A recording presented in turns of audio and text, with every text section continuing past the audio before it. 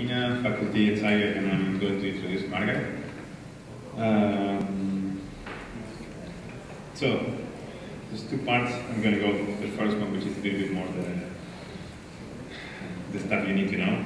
Margaret is co-founder and principal of Los Angeles-based Griffin Enright Architects. In their works, the collaborative practice that yields creative, forward-thinking designs. The work combines innovation and experimentation with the desire to explore cultural complexities relative to the built environment. And I think that's, it's pretty fair, and it's pretty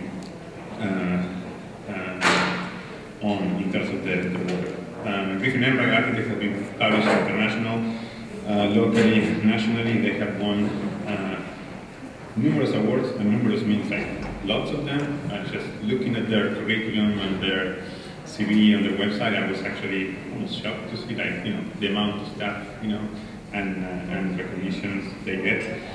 In addition to running immersion and quite successful, I would add practice. Margaret also has a career in academic career. In addition to teaching at SCI-Arc, she has taught at universities such as USC, UCLA, and Syracuse, where she's actually a graduate. She's also part of the LA Forum. I guess she's a treasurer, but which talks about her public involvement, and a member of newly appointed member, I think, of a design review at City Santa Monica. Is that around close? A. So I'd like to say a couple of words about Griffin Enright's work. I would like to kind of claim maybe that the work of Griffin Enright is both conventional and versatile. It's unconventional because the forms and spaces they produce transcend what is known and usual within architectural conventions, and yet manages to stay quite close to them. It's also conventional because it defies easy and quick readings. It's versatile because the solutions don't follow a recipe or an a priori formula of what architecture should be, but finds its singularity in the formal and conceptual interrogation of site, or program, or context, or technology, or certainly landscape. It's versatile because they produce quite livable spaces that they're not always in your face. And this is actually quite important after visiting or having the opportunity to visit one of the projects. So the work resides in form, that's definitely no doubt about it, but it certainly moves beyond form. Several layers of materials and meanings are aggregated together in each of the projects. Even the more abstract, the proposal for the vertical garden at the Schindler House, what I think we're going to see, or the proposal for the future of Los Angeles, managed to fuse a deep interest in the tectonics of forms and materials with a social and political agenda. Now, this is of course a work of collaboration, but we have Margaret here as a speaker. So to ground this in a kind of more individual and not just in individual terms and personalities and not in the work, I would say that her interest in landscape, landform as she calls it, and this is the research that dates back from her work in the American Academy in Rome, transcends the 90s ideas of fusing architecture with ground, or the interest in continuous surfaces, to move landscape in a maybe much more direct and visceral attitude. One that ranges from interest in vegetation to gardening. Their own house is actually a testimony to this fact, to issues of irrigation, water, to the relevance of all these topics have today in the context of climate change, a renewed interest in sustainability and clean technologies. So after all this, I'd like to welcome Margaret Griffin, maybe the more political, polemic, and versatile part of Griffin Enright. Synthetic strategies. This is a picture I took this morning. You can see that our office is not paperless. In fact, we're attempting to bury ourselves in paper. I think if you took all the mass of the paper, either in our office or in the storage sheds behind our office, it weighs some amount more than the structure of our office itself. We work a lot through a process of continual refinement and This means that we're working back and forth between drawings, physical models, and digital models, almost continuously. This is the kind of small conference room that we have, which double functions as our brainstorming room. And the wall that you see there is the wall that we use to gather all of our research on any given project that we're working on. Right now, that's a bunch of research on the Washington Monument, because we're working on a competition for the site under the Washington Monument, which I'm actually not going to show today, but this is the table where we meet all together as a group. Our office is very collaborative, and so we not only have the kind of synthetic condition of two partners, but also of the, all the individuals in our office at any given time. And that's a really important part of the work that we produce.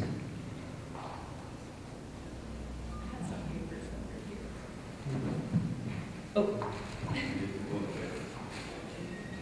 Thank you kindly. You guys want mine,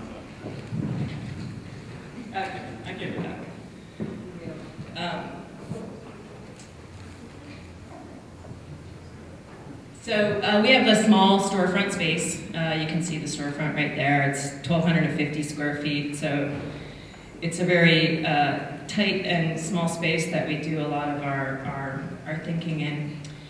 Our work is defined by an interest in latent logics of external and internal conditions that are measured against each other to create transformed sensibilities that resist reduction to ideal forms. We have an interrogative approach that leads to a redefinition of content, where form, structure, and performance are negotiated towards new spatial hybrids. We deploy strategic thinking to cross-examine site-specific conditions, while we reposit performance criteria to create open-ended effects and spatial conditions. Our morphological approach similarly extends from logics of the terrain, landform, to logics of the body and movement, and yields a dynamic condition of space, where the experience of deformation creates new examinations of content. We use analog processes and digital feedbacks to diagnose specific dialectic of external and internal logics on a project-by-project basis that yields a heterogeneity within our work that extends our mission of exploration and furthers an ethos of experimentation. This also allows us to take on projects of differing scales and contexts, such as scales in the urbanscapes, landscapes, as well as domestic scapes and interior scapes. Ultimately, the way that we find a kind of vehicle into the project allows for new opportunities for interaction and behavior and new interrelationships between previously discrete conditions. So I just have a few projects that I'm going to show today, and I'm going to try to move through them very quickly and explain a little bit more about how we develop some of our strategic thinking. So the first project is a project that we did for the Vertical Garden competition, which was sponsored by SCI-Arc and also by the MAC, and we were invited to participate in, as were a lot of other instructors at SCI-Arc. This plan that you see right here was the plan that was given in the project statement, and the stated kind of issue was to design a vertical garden along this red line. Above you see the kind of physical model of the Schindler House. These are two views of the site. Here is the site in its more original condition, when it was a kind of agrarian bean field. And you see here the Hollywood Hills behind, and then here is the kind of area of the city in a more recent condition where you see a kind of more urban development in this area of town. So this is, again, some more description of the existing site, but you can see all along Kings Road is now multifamily housing, and there still exists some single-family housing behind the property. For us, the problem really wasn't about making a vertical garden between the new building and the Schindler House. It was really about how to rethink of the condition of the Schindler House. We were interested in the kind of original condition, in the current condition, and to us, the problem of the Schindler House really couldn't be solved by just a wall. It really had to be rethought altogether. So,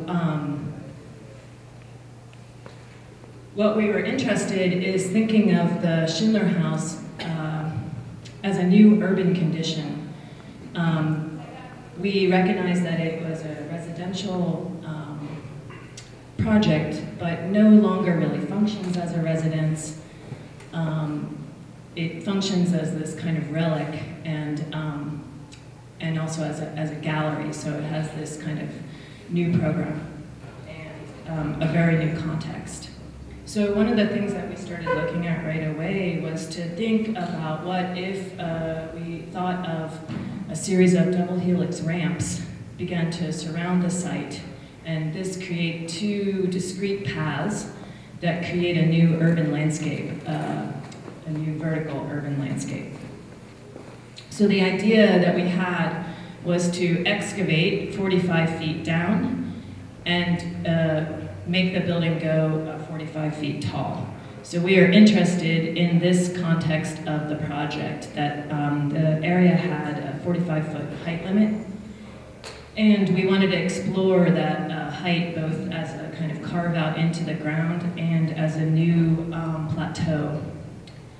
So by excavating 45 feet down, we were able to create a new amphitheater that would be beneath the Schindler House. And by going 45 feet in the air, we were able to recreate a new sort of, we called it the sky meadow, but a new landscape condition at the new ground plane of the city in this area, which is the 45-foot height limit. We also thought of the existing Schindler House as this artifact, as you can see with the analogy to the ship in the bottle. And we thought of the new double helix ramps as a kind of glass bottle around the artifact. And the Schindler House was to be pinned into the new envelope and suspended. And we kept two of the garden courtyards, the front one and the back one, and kind of removed that whole piece from its existing ground plane. So as the ramps move around the site, they shift in and out from this new envelope that's created by connecting the edges of the ramp. So as you move inside and outside on the ramps, you get discrete views either into the center of the project where the Schindler House is pinned or back out to the city. Here you see the four sides. These ramps are actually handicap accessible ramps, and this doing the two ramps in this way would bring the whole project up to code and also accommodates our second means of egress, in addition to becoming the structural system of the envelope. Here you can see the sky meadow and the kind of relationship to the city at large, as well as the oculus that is carved through the center of the project that frames a view back to the Schindler House. This is a physical model that's the kind of quality that of space that it would yield. And so the double helix ramps obviously also interconnects in a continuous manner the amphitheater to the street, to the Schindler House, and to the Sky Garden.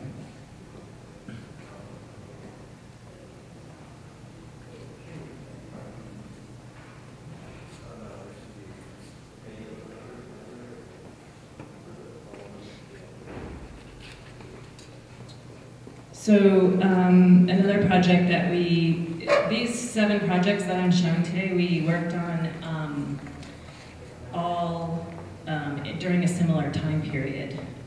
Some projects that we get to work on are very quick, lasting only a few weeks, and other projects that we work on last 7 years. So a project that you'll see at the end was started at the very beginning of this whole project, or this whole process, and it just finished. You all are familiar with the space of the gallery. What was fascinating to us about this space was obviously the industrial quality of this building, and we are interested in exploring some ideas about kind of materiality of organic and inorganic. We began to look at the material of sod, and we were very, specifically hydroponic sod, and we are very intrigued with the fact that it's simultaneously organic and man-made. It's farmed on thin sheets of plastic out in the desert, and what the hydroponic means is it's a soilless sod. You can see some kind of dirty roots there, but basically there is no dirt. It's just kind of farmed on these sheets of plastic, and the seeds develop a thick root base that makes it very light. So it's only 3 pounds a square foot. And what we started to, and so one of the things about this sort of organic material is we were interested in the potential of entropy. And we are also curious about this material in our desert environment of LA and the kind of overuse of this material. So we used it as a way to kind of research this material in more depth. We ended up deciding that we would create a thin plane out of this grass and make a thin undulating plane and float it in space. So we are interested, again, in the man-made quality and emphasizing the thinness of this plane as a way of talking about the man-made condition of the material. At the same time, we started to get the material and work with it so that we could understand its, the way that it would change over time. This is some prototypes that we looked at. We used sort of high-tech methods in a very low-tech way. We basically used a CNC machine like a jigsaw, and we created these undulating beams that we could span with steel pipes to create a ruled surface that would create a kind of dynamic condition of space underneath and begin to make a plane that separated the gallery into 2 spaces, a kind of above condition that related to the bridge and a kind of below condition that was a whole other feeling of space. Underneath the sod, we placed these pools of water, which had to do with a kind of irony. We intentionally did not water the grass, and we were interested in the relationship of water to the sod, and then we used the reflecting pools underneath as a way to kind of shoot light through the piece and reflect light back to the space underneath, as well as a way to orchestrate movement and reflect the movement. The water line that you see beyond, right here, this line of light represented a kind of line, what we called a water line in the room, and if you fill the room up to that line with water, that's how much water it would take to keep that amount of grass alive for 1 year. So we are interested in connecting the area of the sod to the kind of volume of water that it would take to keep it alive. And that also led us to understand some of the environmental problems with sod, especially in the desert environment. And so above that line, that water line of light, we placed a lot of statistics that we had discovered that had to do with this material and its use in our urbanscape. One of the reasons why we called it Keep Off the Grass is because many times when you see a lawn in our landscape, many times the lawn is not allowed to be used, and there's often a sign that says keep off the grass. So while culturally it seems to be a material that everyone is passionate about, in other ways it seems to get little use and has a lot of environmental cost that comes with it. It provides a lot of air pollution. One of my favorite things that we discovered was that the gallons of gas spilled annually by garden equipment was 1.5 times the gallons of gas spilled by Exxon Valdez annually. So these are some of the qualities of the interaction of the people and the light and the reflecting pools. So there's this kind of quality of space that we were after as well. Part of the way that we suspended this thin material over the beams had to do with this gap that you see here. It was literally floating off the beams. And that joint that had to do with navigating a different angle at every single time not only helped the sod really feel like a floating condition, but it was the thing that we worked on for the whole 2 weeks that we designed the project. So part of what happened over time was that as the sod began to deteriorate and dry, it began to shrink. And when it shrank, it actually never went brown fully. It remained partially green, but it created a new perforation. So the plane that originally separated the space below the sod and the space above the sod became reconnected again. And you had this kind of new quality to the space where that plane became really pervious. Part of another way that the entropy was really felt was through smell. It had a poignant smell, both when it was installed and all the way through the exhibit. So the smell also permeated the walls and went beyond the gallery. Here you can see the quality of space being underneath and the kind of reconnection when the sod shrunk.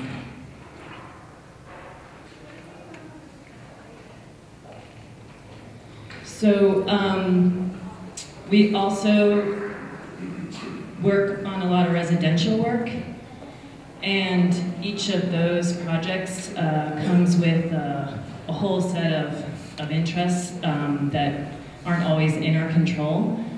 But within that, we try to find ways that we still can bring a kind of new way of thinking to the project that creates opportunities for living that is formally unpredicted by our clients. This project is a really tiny house in the Hollywood Hills, and the client is Danish, and his wife is from Guyana. He's a record producer, and she's a singer. And one of the things that they had was a really amazing collection of modern furniture.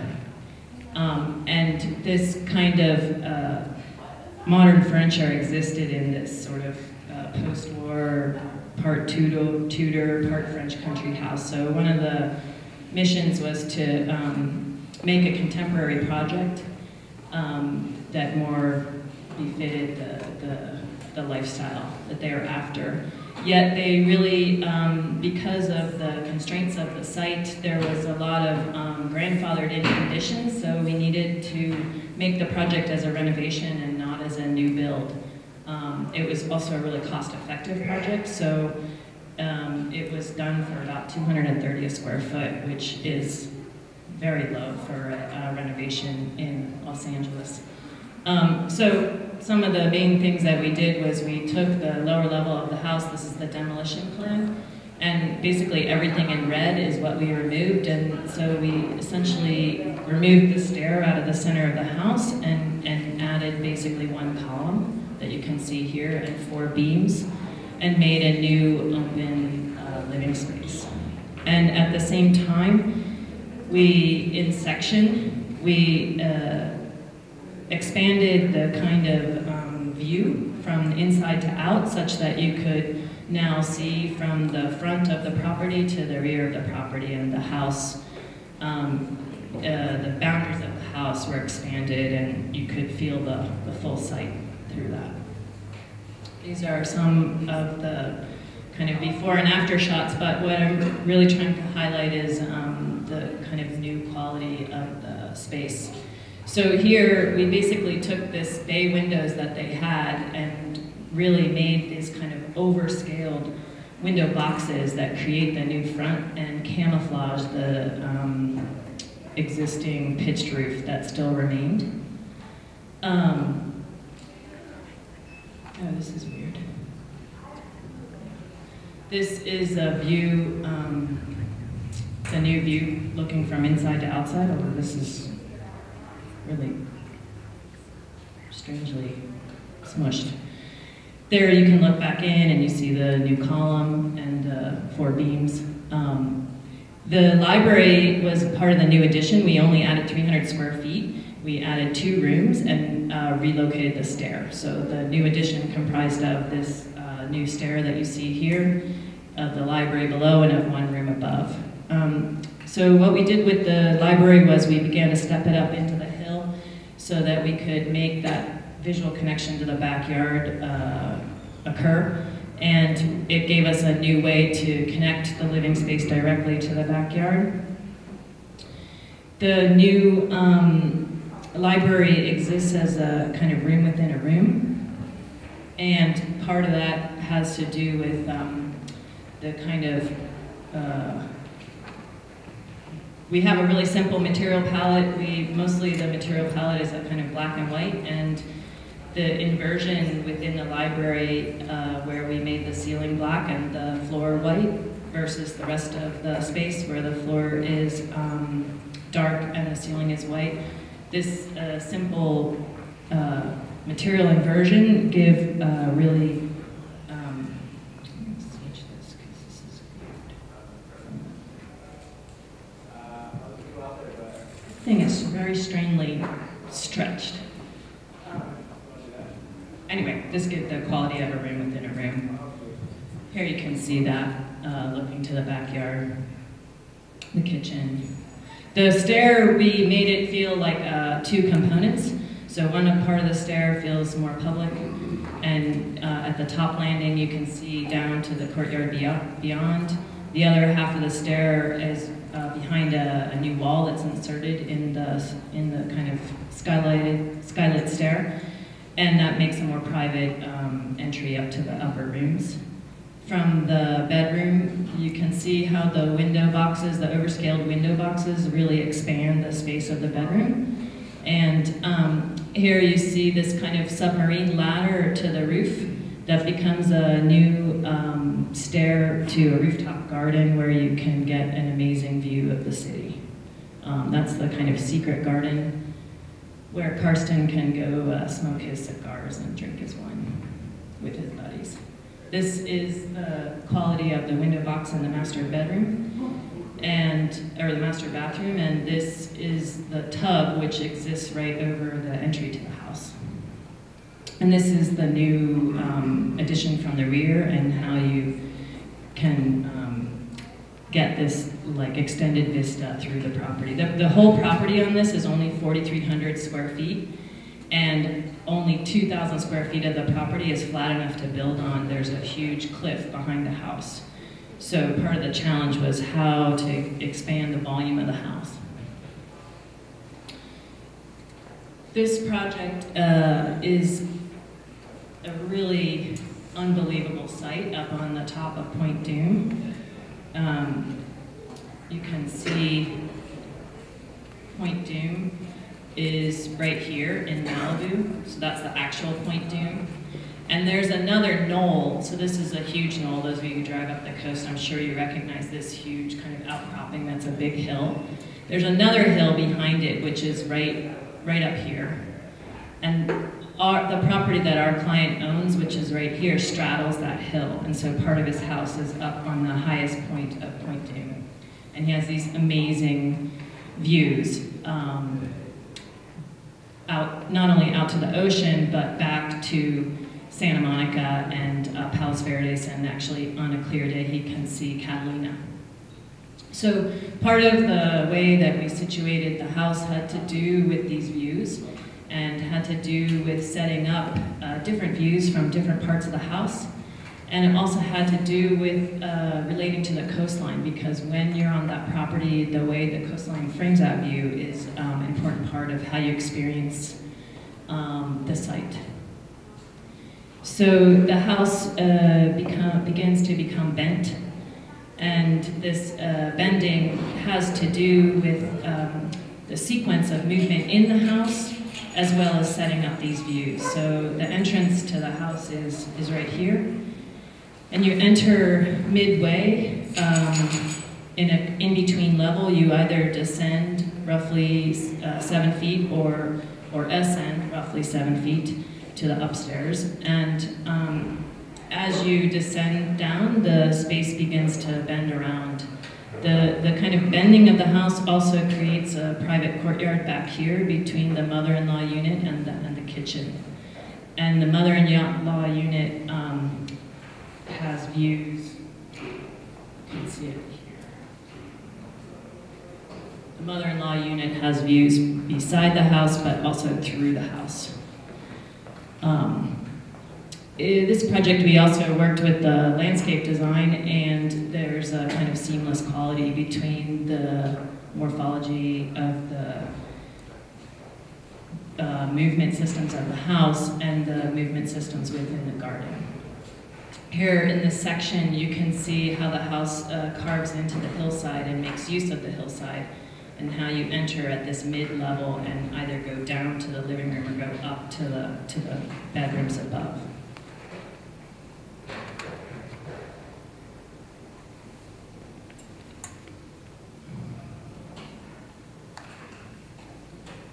You can see in this model some of that quality of the dynamic condition.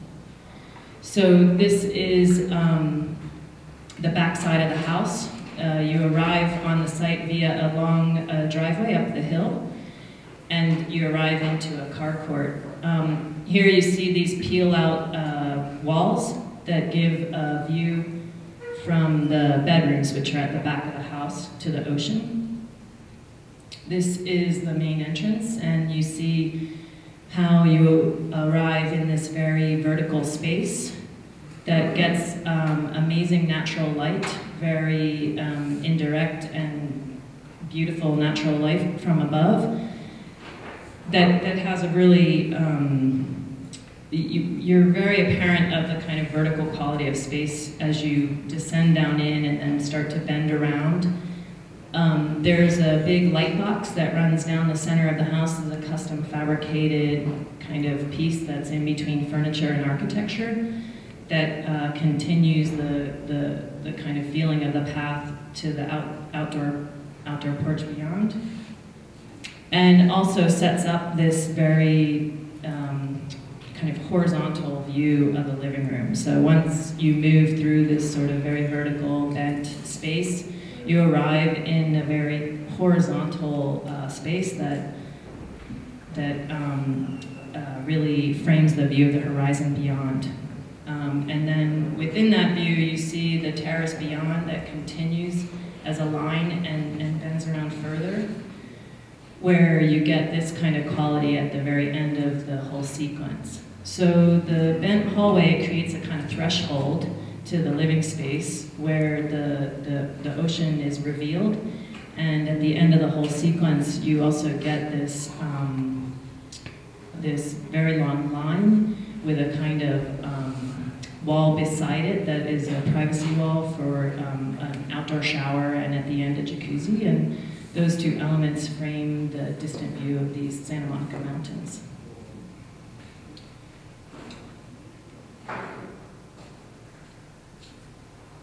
This opening right here is 22 feet wide and 11 feet tall.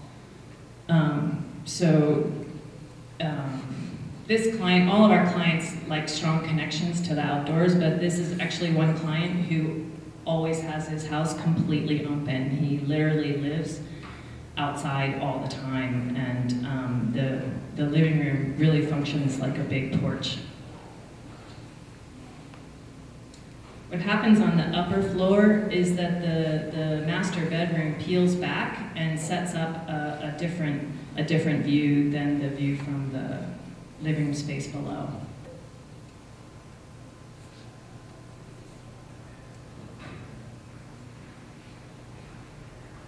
These are some of the views of the hallway, and you can see how it also has to do with the movement on the second floor and the connection between the bedrooms. This is taken from the connection to the two secondary bedrooms, and this is the master bedroom beyond, so there's a kind of bridge between those two. Here you see the view from the master bedroom door back to the entrance, and there's the bridge connecting to the other bedrooms. And this is a view from the actual master bedroom itself, where there's a big window looking back into that hall.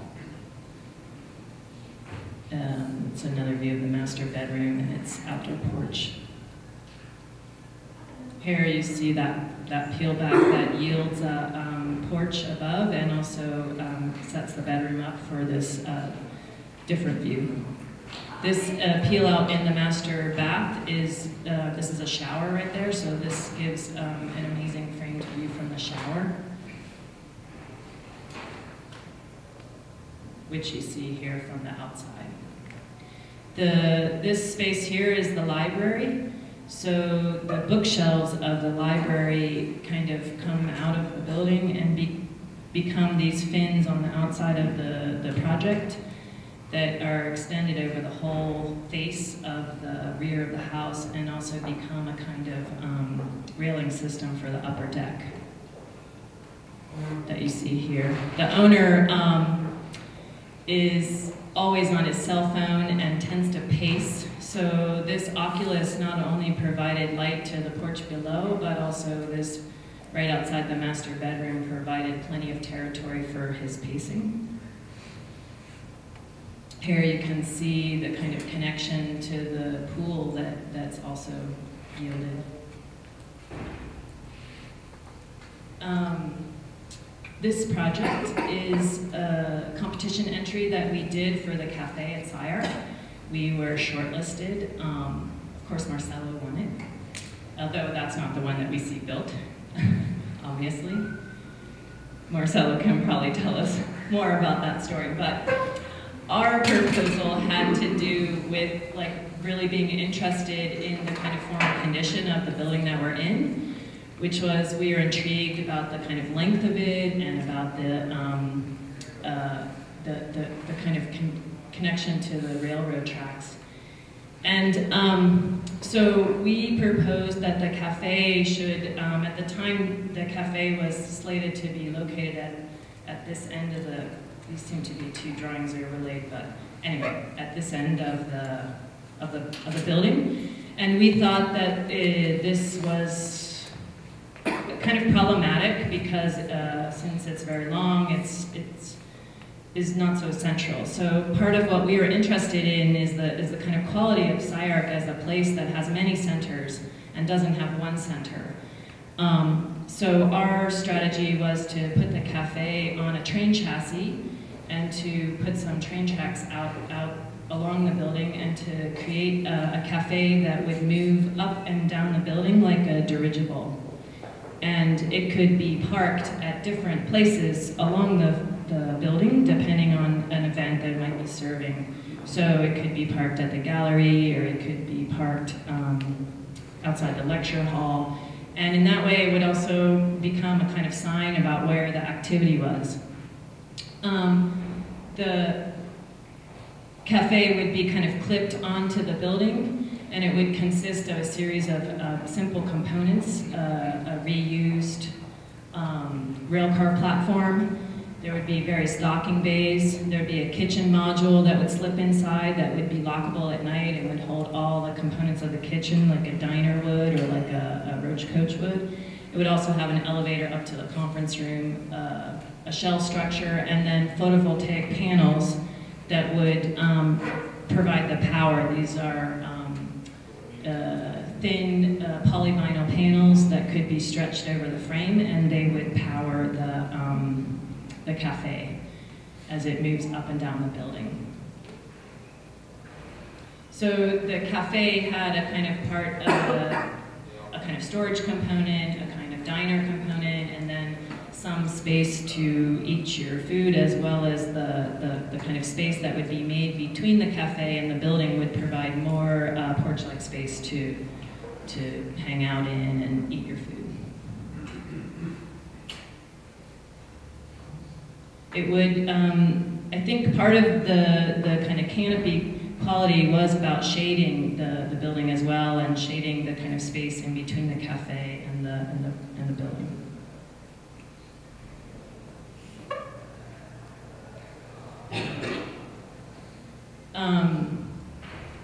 This is a very tiny interior project that we worked on, which is for a church. It was a new sanctuary. So here you see the existing condition of the church, which was actually, its bones outside were pretty interesting. It was designed by a modern Polish architect in the 50s, but the interior had never been completed and existed as a kind of mishmash of various time periods.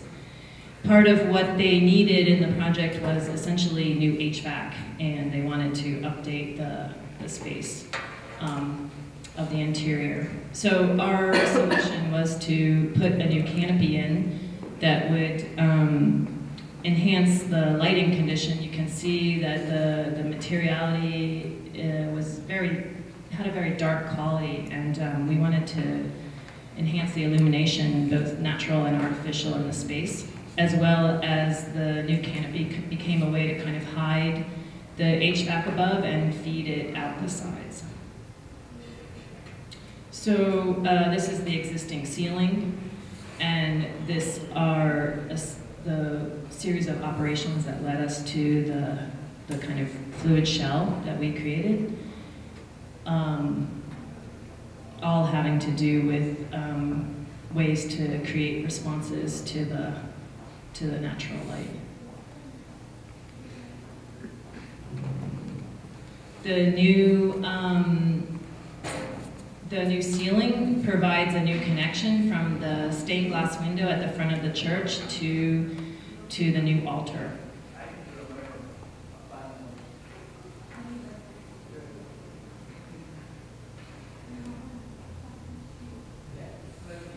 So this is the last project. This is one that we began 7 years ago, which was, we'd only had our practice for 3 years. We've been practicing on our own now for 10 years, and this is a project that's taken 7 years to accomplish. This is a school in the Pico Union District, which is currently called the Byzantine Latino Quarter. But it's a very tough part of town and also a very dense part of the city. This is the site here. This is Loyola High School down here. This is San Sofia, which is the Greek Orthodox Church, and this is the Catholic Church that is St. Thomas, and the existing school is here. So our strategy on this project had a lot to do with economy of means. This is a project that is half the budget of an LAUSD school, which is already an incredibly low budget projects. So this project was completed for $230 a square foot just this year, which is means that there was a lot of strategic choices. So part of how we thought about this project was that we tried to make every constraint into an architectural opportunity. And every single move on the project had to accomplish 3 or 4 or 5 things at a time. And so it was kind of about boiling things down to the kind of essences of what one can achieve. So the existing building is here. So it's basically a renovation of this building, is a new underground parking here, and a new multi-purpose room that's also a gym, a new art room, art and science room, and a new library. And some of so the main thing that we did was we create a new urban porch, outdoor space that becomes a nexus for the campus and for activities on the campus. And making an outdoor space not only was a place for the lunch room, but it's a way to make a public space in the project at a very reduced cost, because all you need is a roof. So some of the kind of strategies were that the new project needed to upgrade the existing building for ADA. So one of the big moves of the project was to take a required handicap ramp and exaggerate it. So instead of having the 4-foot handicap ramp, we made it 10 feet wide, and we made it into a new street. So you arrive on this ramped street into campus, and into the kind of heart of the big porch. At the same time, the site needed to have proper fire egress, so there was a road wrapping, we had to put a new fire road wrapping all around the site, and that fire road also created a new drop-off for the parents. So now all the traffic that was originally on the streets became wrapped around the school, and now there's a kind of orderly drop-off. So one also arrives at the school from this direction and from this direction. So this new place accommodates both.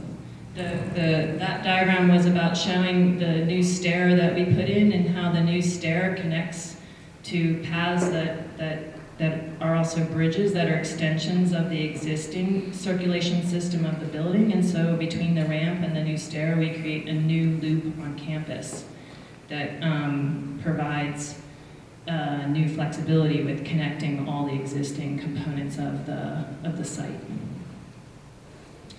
Here you can see more views of that. The structure was also highly efficient and very light. So part of how we got this new room was that we used the backspan of the multi-purpose room and the gym to create a cantilevered condition. And these are off-the-shelf Volcraft trusses that we used, which are very, very cost-effective. We used very industrial materials, of course, corrugated siding, and we also used galvanized expanded metal mesh that you see here, very industrial, very messy actually when you see it close.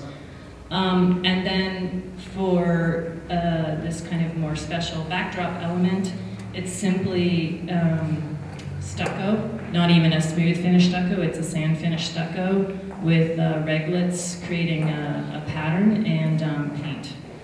So we used a kind of gradient of oranges to create a kind of glow within the urban porch.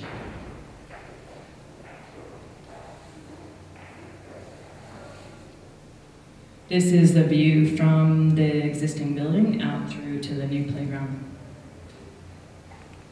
and this is from the upper porch looking back. The new stair, making it an outdoor stair, again, having to do with saving money, but still making that outdoor stair into a kind of room. Here you can see the strategy with the road that loops around. So we push it down to connect to the new parking, and then it gets pulled back up so that it can provide the new entrance to campus. Here's the view. That road also provides a buffer between the school and a pretty dangerous park that's to this side, and then also to Loyola. So the ring road around the whole school begins to behave a little bit like a moat and creates a kind of buffer and safety zone for the kids.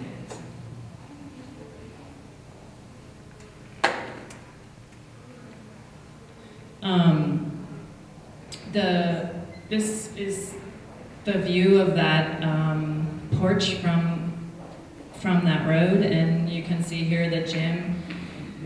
We have the just written the name of the school in the back of the gym, and this is a school that's used 24/7. It's used, the kids start arriving at 7 a.m., so it's often dark when they get there, and they stay until 6 p.m. So one of the issues with the project is that another strategy that we employed with the project as far as its location, let's see, was that by putting it,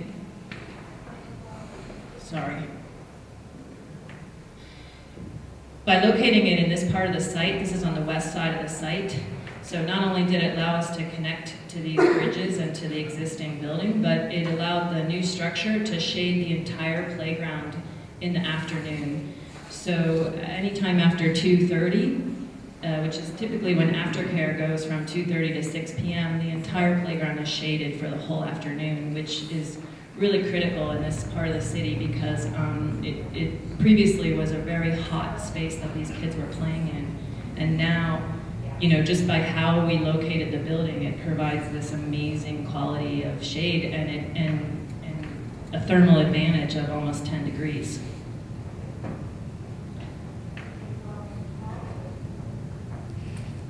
Here's another problem with the project was that we had to be very limited with the amount of glazing that we could use. So we took all the area of glazing that we could afford, and we compiled it together to make a long line of glazing so that we could accomplish more kind of qualities of an expansion of space with it.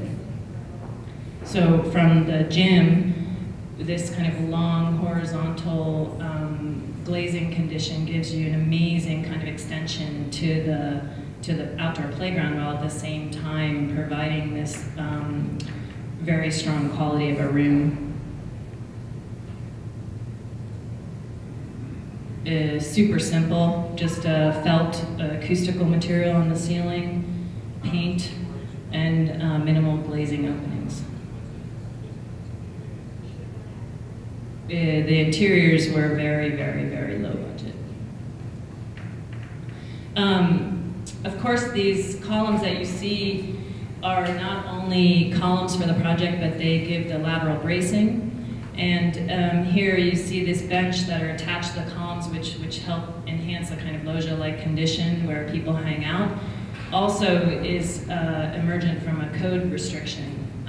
Part of the handicap code, when you have a diagonal column like this, you have to create railings around these so that blind people can see where the column is. So instead of creating railings around our diagonal brace columns, we created benches that again did a few things at once.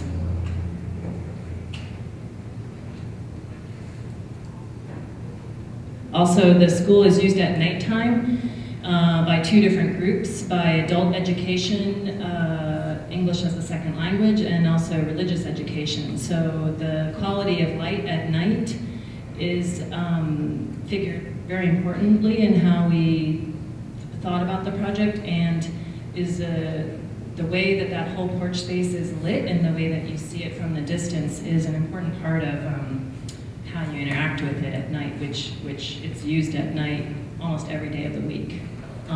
The community that's served by this parish is over 20,000 people.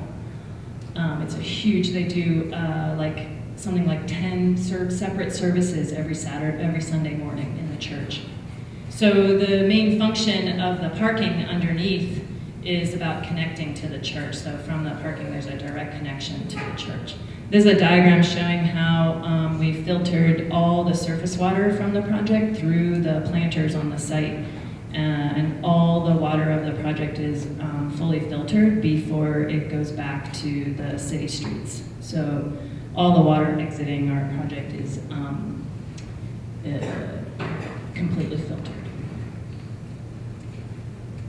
The landscape, we had to, again, for cost reasons, we had to use very small landscape, and it's going to take a few years to grow in, but eventually the whole project will be surrounded by a green wall on all three sides. And it has 28 trees, so there'll be an amazing canopy of trees in the front park and around the playground.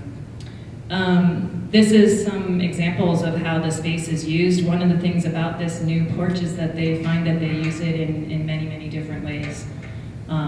Everything from church services that you see here to using it on Halloween, their festivals. The pastor was just telling me the other day, Father Jay was telling me that people actually hang out now on Sundays after the service on the picnic tables and gather in small groups, which they never had done before.